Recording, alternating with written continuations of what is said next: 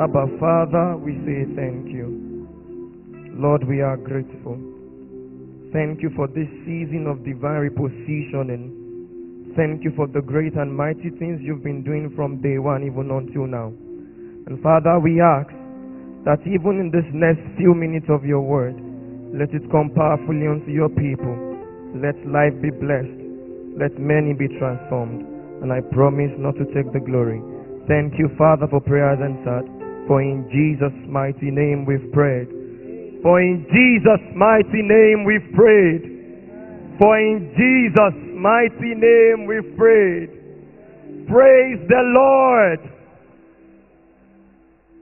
First, I would love to sincerely appreciate our Father in the Lord and our Mother in the Lord, Pastor and Mommy Folo and Pastor Daddy Adeboye. Thank you so much for the opportunity. The Lord bless and increase you always in the name of Jesus. By the grace of God, this evening we'll be discussing on the topic, the repositioning of Esther. The repositioning of Esther. And I'll be taking my Bible verse from the book of Esther, Esther chapter 2, verse 16. Esther chapter 2, verse 16 and 17. And I read.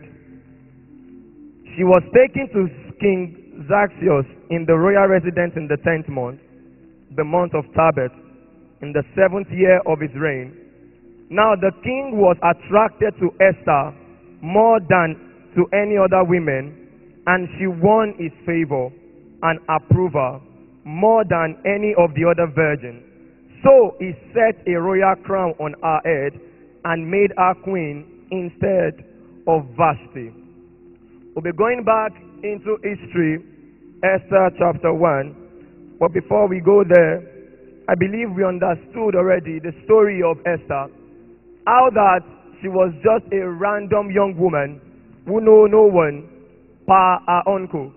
But suddenly the grace of the Lord came upon her, and the queen, the then queen, messed up, and instantly her story changed, and she was repositioned for a better place. Divine repositioning is God changing your location from where you think is comfortable to you to where He knows is comfortable to you. Divine repositioning is God changing you from your location, from where you think is comfortable to you. So you are only thinking it, you don't know it, you don't know that it is comfortable to you, to where He believes and He knows that is very much comfortable for you. So tonight, the Lord will be divinely reposition you to where it's comfortable for you, that He knows, in the name of Jesus. So Queen Vashti, from the storyline, Queen Vashti was a very powerful queen who served under the king called King Xerxes. And with what the story told us, King Xerxes in that Bible representation might be someone I would want to liken to the personality called God. What do I mean? The Bible told us in the book of Esther chapter 1 verse 4, Esther chapter 1 verse 4, for a full 180 days he displayed his vast wealth of his kingdom and the splendor and the glory of his majesty. And even after displaying it for 7 good days, the king still gave a banquet lasting another 7 days. That shows the mightiness, the graciousness, that shows the wealth that this king had. So Queen Vashti was a woman, or the queen, to a powerful king, one who has enough wealth. And I want to, like I said earlier, consider King Xerxes in this Bible chapter as a personality called God. So God owns everything. God owns all things. God has everything. God has all things. God has made everything in His own image and after His own likeness, like Genesis told us. And God gave us a single rule, that we come and that we dominate, and that we begin to live as He has lived, or as He's living currently. But something happened. The devil tricked us into understanding that, or into thinking that basically because of us not being perfect in our own ways, we can begin to make out ways by our own self. So the Bible told us in the book of Genesis, Genesis chapter 2, that the serpent came and deceived Eve in the garden. And through the deceit of Eve, making Eve think less of herself as who God has created her to be, through the disobedience, men fell into sin. And by sin, we entered death. And through this story, we realized that God needed to do so much in little time. And God saw that as much as possible, He kept on sending so many prophets to us, so many prophets to help us, so many prophets to deliver us, so many prophets to see to it that we are better than where we used to be, and we have moved to a new level. But oftentimes, what we saw was that even though prophets came, men still find their way into rebellion. Men still find their way into where God took them from. Men still find their way into the sin that killed us. Amen. So likewise, King Vashti forgot that she was only a queen because she was the wife of a king. She did not realize that immediately the king takes away her power, or immediately the man called the king dies, and if the power toss doesn't fall onto her again, she would no longer be called queen. So when the king sent for her in verse 10 of chapter 1, on the 7th day, when King Xerxes was in high spirit from wine, he commanded the 7 eunuchs who served Meume, Betsa, Abuna, Bitga, Abba, to bring before him Queen Vashti, wearing a royal crown.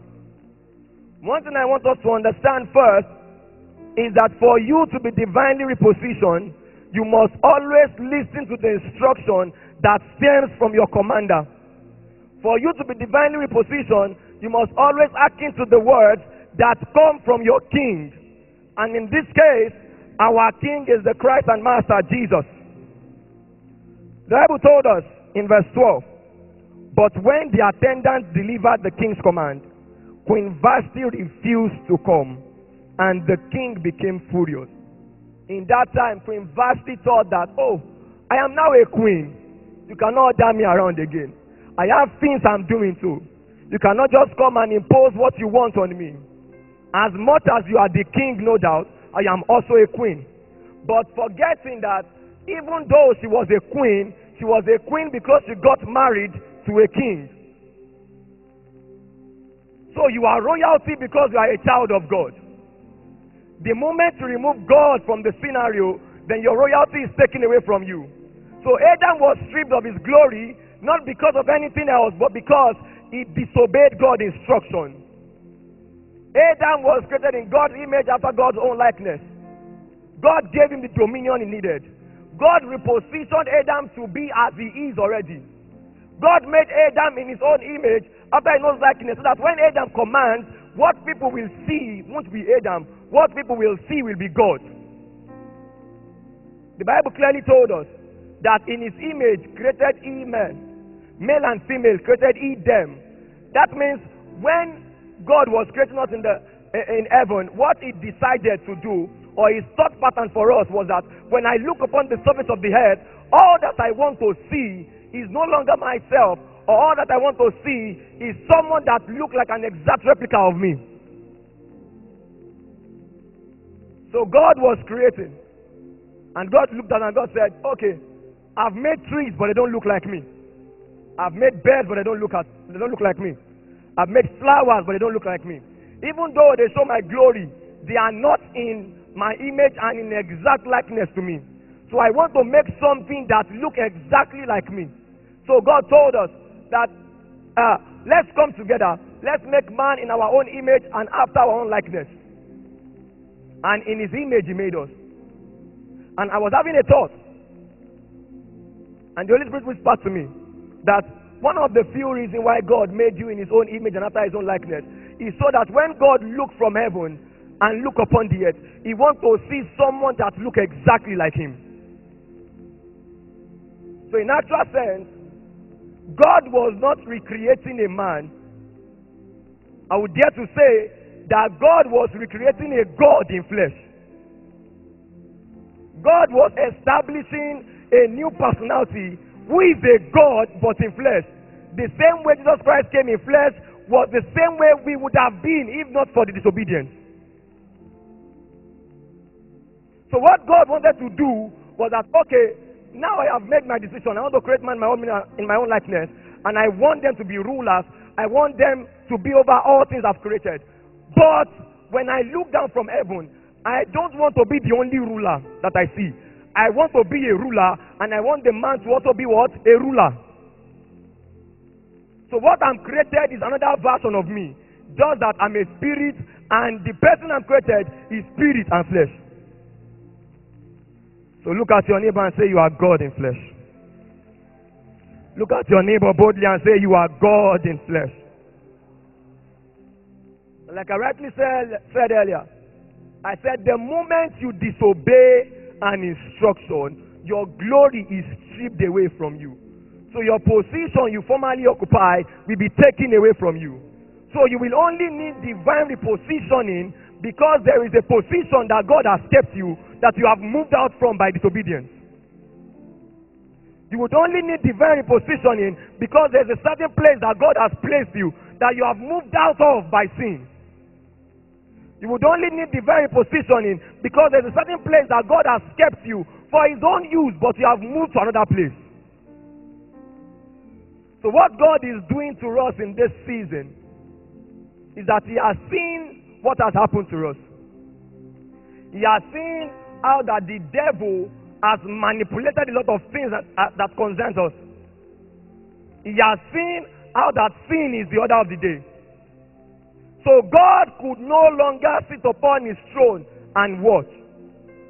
God could no longer sit upon his throne and just decide to look over it. So God gave our Father and the Lord the team divine repositioning.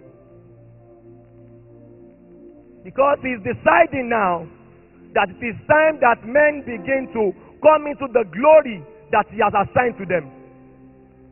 That it is time that men will begin to come into the newness that he has assigned to them. But for Esther in this case, it was a rather supernatural one. Because Esther was lowly of heart.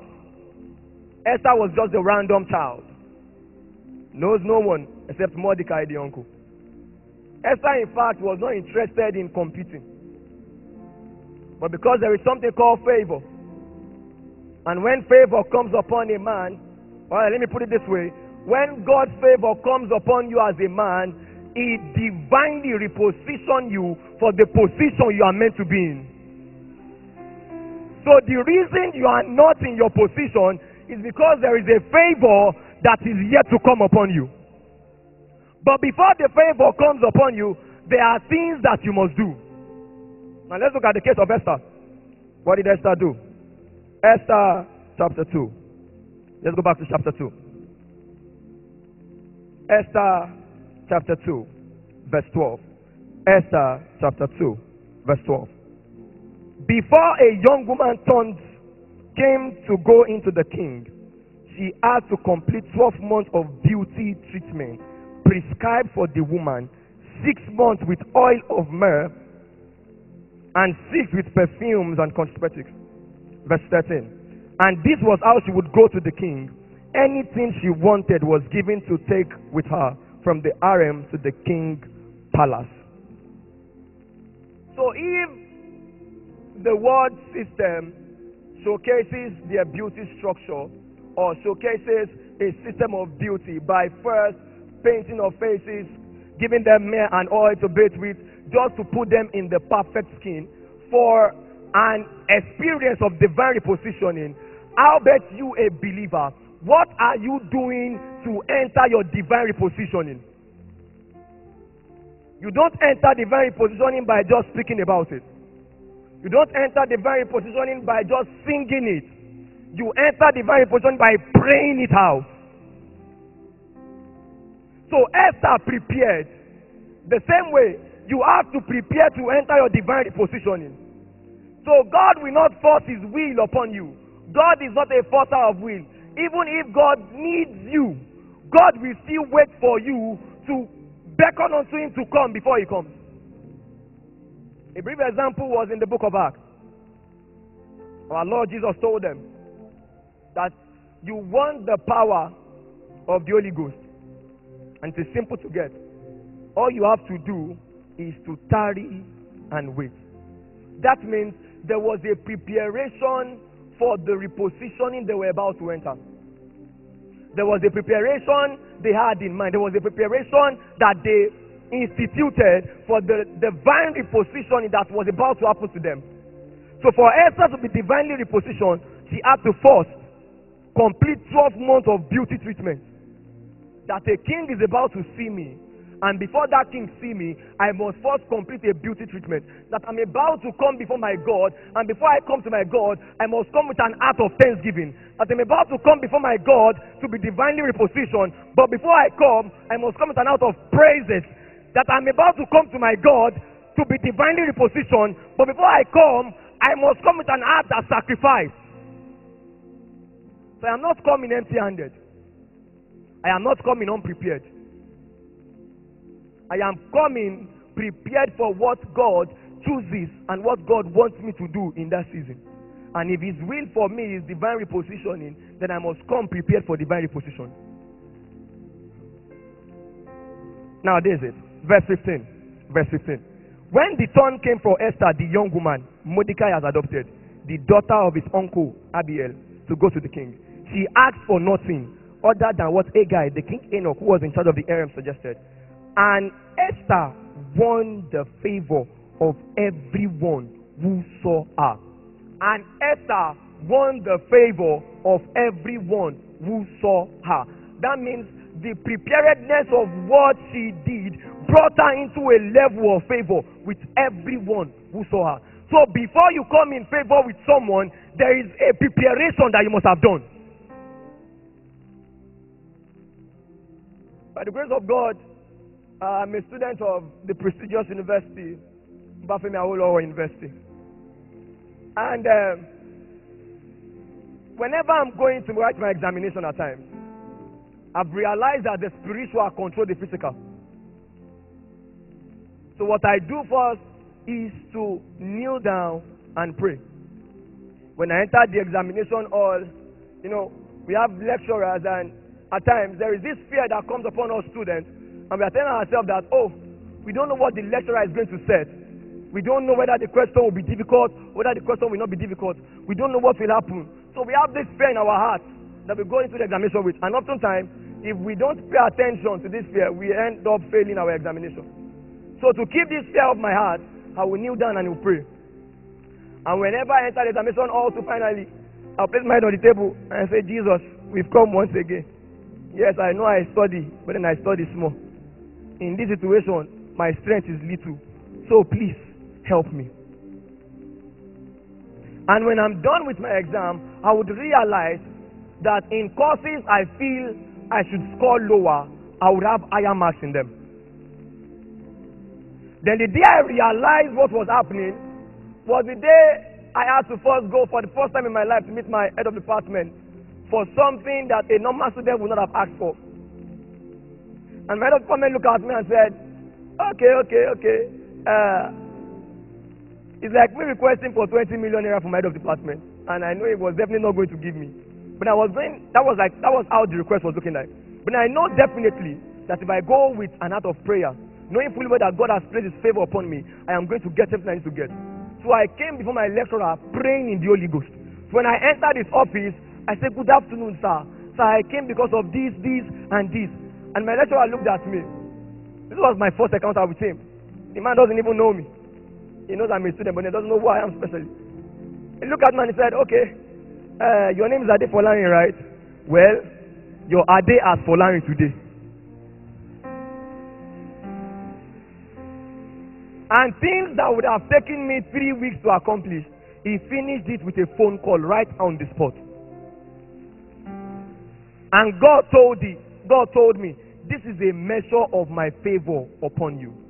So while other people who were coming to meet the king were bathing with oil, were bathing with everything, Esther only had to do what an instruction gave her to do. An instructor told Esther, "Do this." And instantly, Esther stepped into something we call divine favor. Divine favor was the place she walked in. And when she walked into the king's place, the king saw her and everybody else suddenly found favor with her. That was the same that happened to Jesus. The Bible told us, and Jesus found favor before God and before man. That means what Jesus entered into was the exact same thing Esther entered into. That by a favor, Jesus was favored before man and God. Esther had entered into the king's palace, and not even one person could say, why are you looking like this? Everybody agreed with one voice. So if you must enter your divine repositioning, you must be prepared. You must follow every single instruction given to you. Lastly, before we pray, you need to understand that the reason why God is divinely repositioning you might not be majorly for your own sake, but for the sake of the generation that will come after you.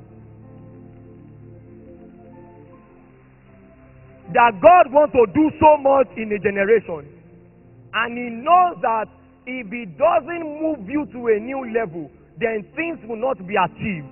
So God needs you to understand that you are entering divine repositioning not because of yourself alone, but because there is a generation that will suffer for it if you don't enter it.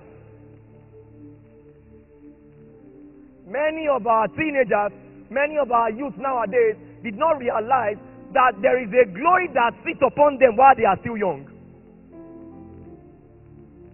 The Bible said, for the glory of the young man is in their strength. As much as I love our Father in the Lord, Daddy, as much as I love Him so very much, I so much believe that right now, Daddy cannot stand for a long time, let's say close to about 10 hours at a stretch. Daddy can't, and it's understandable. He's growing older daily. But you that you can stand on your feet for 12 hours, and all you do all the days of your life is sleep on your bed and press your phone without achieving anything valuable, then there is no difference between you that you are called a Christian and the one that is called an unbeliever. Because what God is doing with the young one in these days is for them to understand that you are not called only to be young, you are called to be young and to serve the Lord. So even in your teenage age, even as a youth, you will serve God. Because your generation needs you. So Esther did not know that there will be an Haman later that will want to hang his people. Esther did not know that Haman will come at a certain time and his plan will be to destroy the people of God. So let's assume that Esther did not prepare. God forbid that Sodom and Gomorrah happen again. Because what happened in Sodom and Gomorrah was not the fault of those people. What God told Abraham was that if I find 10 men who will serve me, if I find 10 men who are faithful to my voice, I will spare the land. So God destroyed the land not because of sin, but because He could not find 10 men.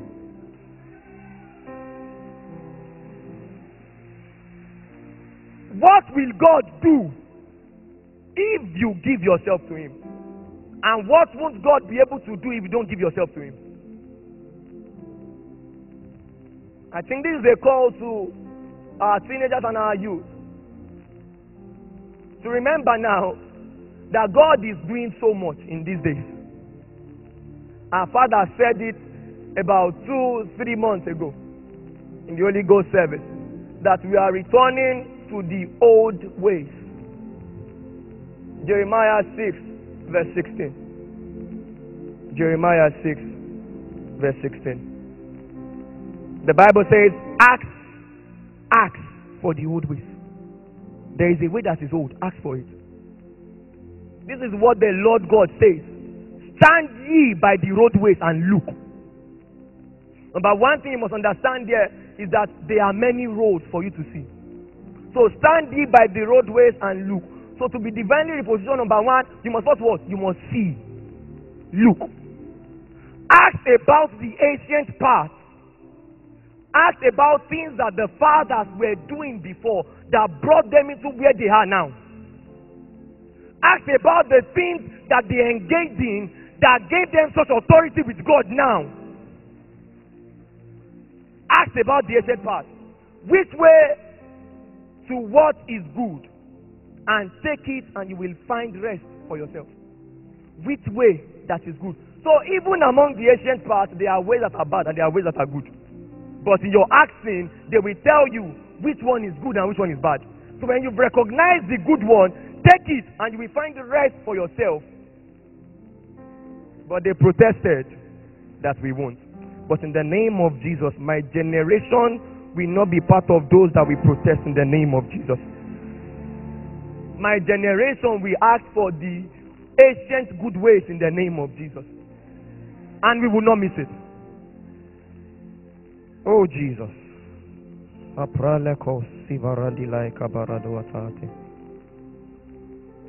Bible says an Aman went to the king and said, I've seen some certain people, hang them, kill them.